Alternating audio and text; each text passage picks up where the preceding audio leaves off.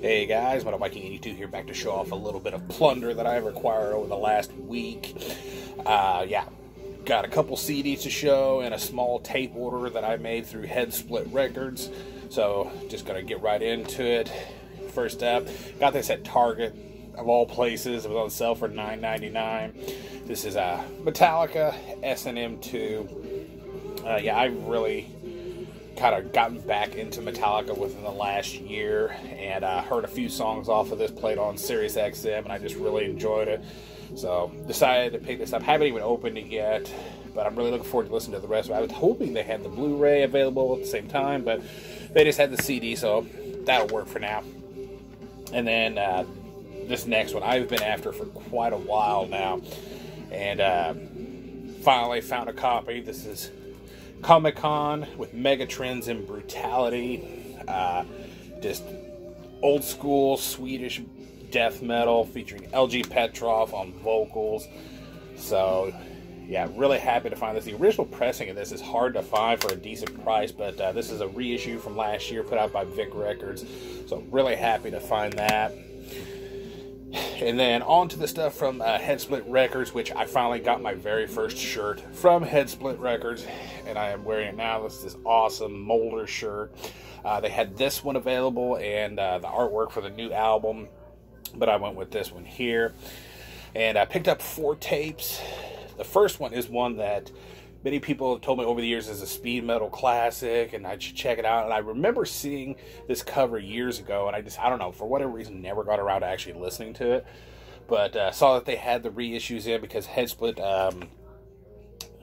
is putting out the reissues of this. So I thought, you know what the hell, I'm picking it up and checking it out. That's Savage Grace with Master of the Skies. And as I said, I recognized that cover anywhere as soon as I saw it advertised. This is freaking awesome.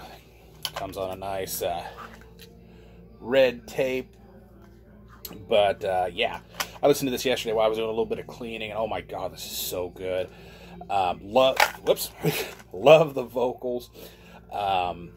And I gotta say that a lot of the riffing on here, of course, you know, it is speed metal, but it has that kind of, you know, new wave of British heavy metal vibe, and even I get a little bit of a Maiden influence to some of the riffing, but really solid stuff. Definitely happy I picked that up. Next up is kind of a blind buy. You know, whenever I go on Head Split, I always look at what the new arrivals are, and then I check out the samples that they provide. And I really like what I heard off of this one, but this is Cosmic Putrefaction, the horizons towards which splendor withers. Yeah, really killer sounding death metal. Haven't listened to the whole thing, but the samples I said that I listened to sounded really good, so I had to pick that one up. And this is another one that I missed out on before. They've had this a couple times now already, and I kept missing out on it. Finally got a copy of it because I've been told by several people now that I need to hear this. This is Infester with To the Depths in Degradation. Love that cover.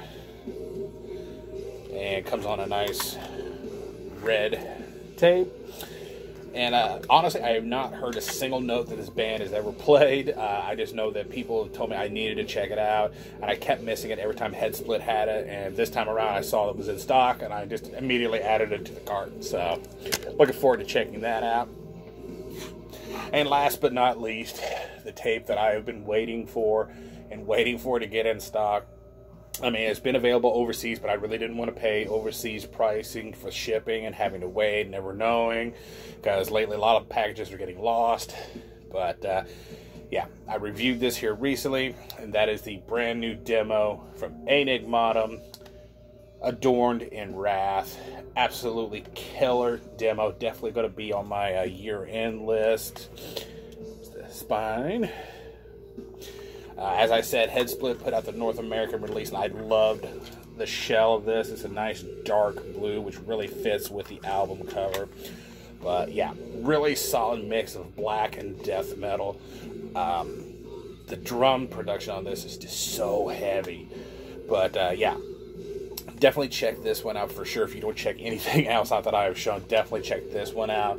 I'm really looking forward to their new album next year. So, yeah, that is going to do it. Thank you so much for watching and subscribing. And until next time, stay brewed.